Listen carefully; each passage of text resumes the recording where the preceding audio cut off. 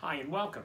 Thanks for joining me here as we look at another one of these opportunities for me to share with you from God's Word in the intimacy of, I guess, through this media. So join with me. If you have a Bible, please turn with me to 1 Corinthians chapter 11.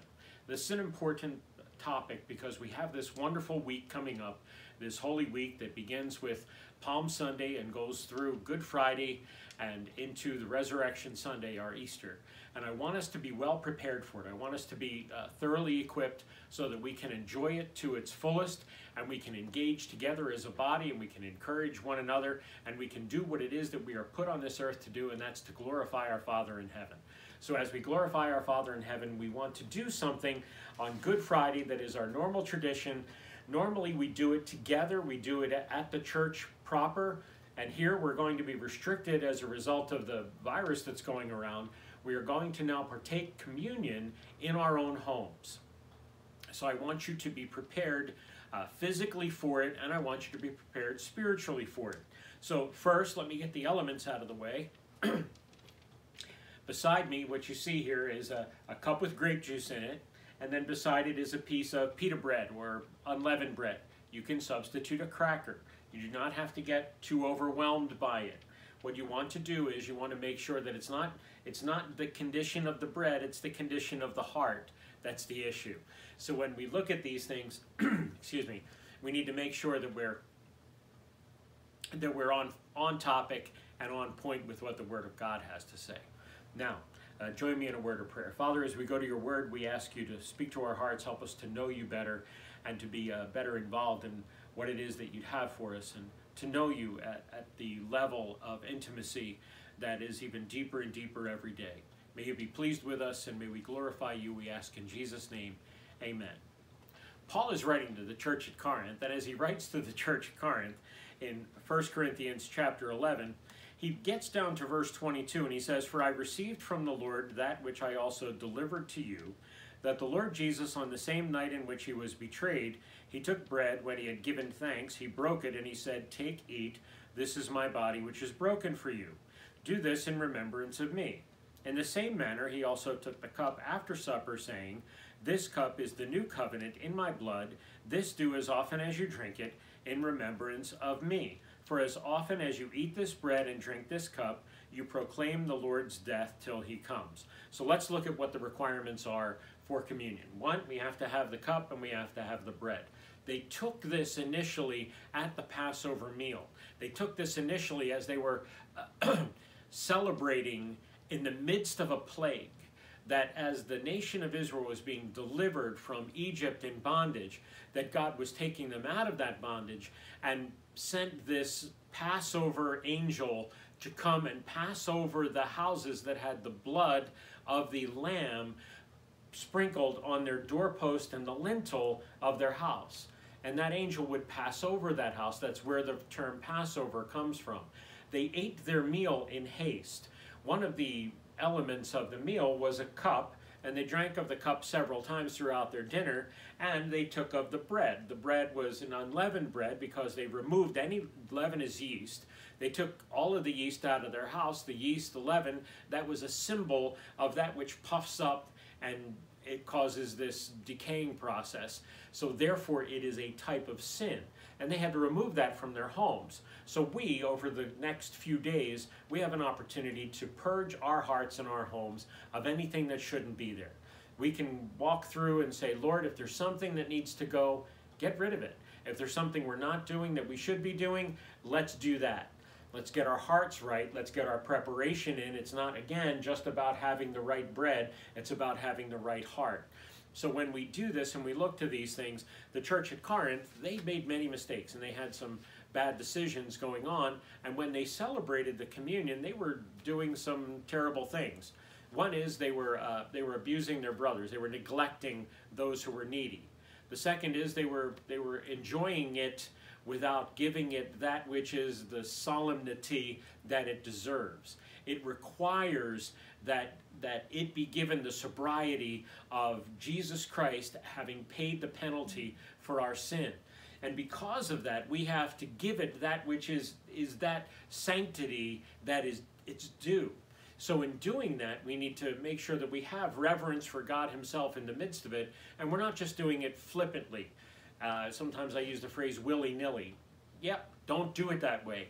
Haphazard is another one. We need to do it with the concern and the care that it is due. Now, the church at Corinth, they were not only doing that, but then they were getting drunk as a result of it, which, of course, I don't need to go into saying, don't be drunk, stop bad behaviors in any form, and certainly don't bring it into the house of God and claim it as a part of worship. So as we partake of the elements in our home, we're going to do it in the way that it was offered.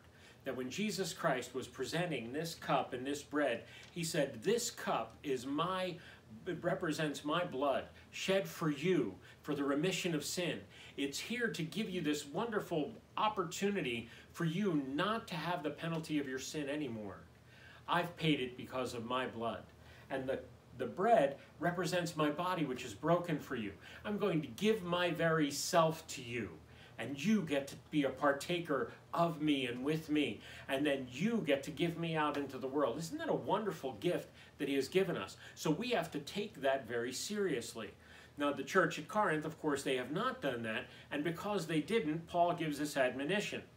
And in verse 27 we read, therefore, whoever eats this bread or drinks this cup of the Lord in an unworthy manner will be guilty of the body and the blood of the Lord. But let a man examine himself, and so let him eat of the bread and drink of the cup. For he who eats and drinks in an unworthy manner eats and drinks judgment to himself, not discerning the Lord's body. Then there are the consequences, and the consequences are, for this reason many are weak and sick among you, and many have passed away or asleep. For if we would judge ourselves, we would not be judged. But when we are judged, we're chastened by the Lord, that we may not be condemned with the world. So what Paul is in conclusion saying is that if you take this lightly, if you do it flippantly, if your heart is not right, several things are going to happen. One is you're going to eat and drink judgment to yourself. And I, as a pastor, do not want that to be the case. I want us to recognize that which is the depth, the gravity of taking communion. Now, when we do this, the great price that was paid is the cost of Jesus' own body and his blood. The very redemption that we have is all because of what he has accomplished for us. So the great privilege we have is to take this with great joy. Now, we also have to make sure our hearts are right. The first thing that is the admonishment, that is the correction that it was necessary to the church at Corinth, is they did not have humility. They were prideful and arrogant, and they failed to care about others in their body and in their fellowship. It was a me-first society. There's no place for that in the house of God. It has to be others first. You will love the Lord your God with your heart, soul, and mind. You will love your neighbor as much as you love yourself. We're not commanded to love ourselves. God knows we already love ourselves. We need to love our neighbor as much as we love ourselves. So we need to walk in that humility. The second is Jesus Christ, he had the opportunity before he went to the cross, he had the opportunity to pray. And one of the things that he prayed is he prayed for unity. And he prayed for unity in the body, which means if you have something against your brother or your sister, work it out before you come together and take the elements of communion. Make sure you're not harboring a grudge or some difficulty between you and another member of the body of Christ. We need to maintain, his blood paid the penalty so that we don't have to bear the pain and the sorrow and the guilt of these things. If we do not work it out, we miss a great opportunity. So don't come to the communion table harboring a grudge or harboring something against your brother or sister. Work it out. Take care of it first. You know, again, the admonition is even before you come and offer your offering, please go and work it out with your brother, then come back and offer your offering, because Jesus Christ came to bring this magnificent unity. Now, what are we supposed to do? We're supposed to examine ourselves. And we're supposed to examine ourselves so that we don't eat and drink in an unworthy manner. There are two highlights for unworthy manner. The first is, am I in Christ?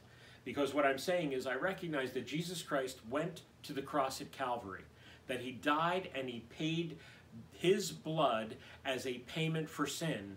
Have I invited him to be my Savior, to have covered my sin with his blood?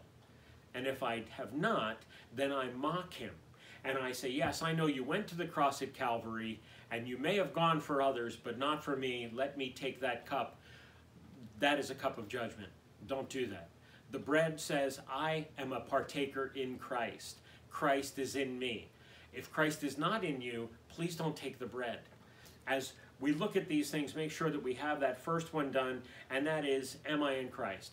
The second is there anything that is hindering me in my relationship with God? Do I have anything that needs to go? Any unconfessed sin in my life? Deal with it. If we confess our sin, he is faithful and just to forgive us and cleanse us of all unrighteousness. If we say we have no sin, we lie, and we make God a liar, because all have sinned and fall short of the glory of God. So all of these things are necessary. So make sure that we have all of this, and then when we come to the table and we take the elements together, we're going to take and we're going to pray, and I'm going to lead us through it on Good Friday as we come together. So please prepare, have a cup of juice, have some broken bread at the ready, have your Bibles open, have a willing heart, and have a heart that says, Lord, I thank you for all that you have done. I look forward to spending time over the next few days in this magnificent week with you guys. May God bless you. Let's pray. Father, it is good to be part of your family, and we invite you into every aspect of this ministry. And Lord, we may be separated as a result of this disease, but Father, we're unified in you. And you haven't gone anywhere, and this did not catch you off guard. We simply want to be honoring of you and utilize the tools and opportunities that we have, even in the midst of this. So be pleased with us. Help us take full advantage of these opportunities and be glorified. We ask in the name of Jesus, our Lord and Savior. Amen. God bless you guys.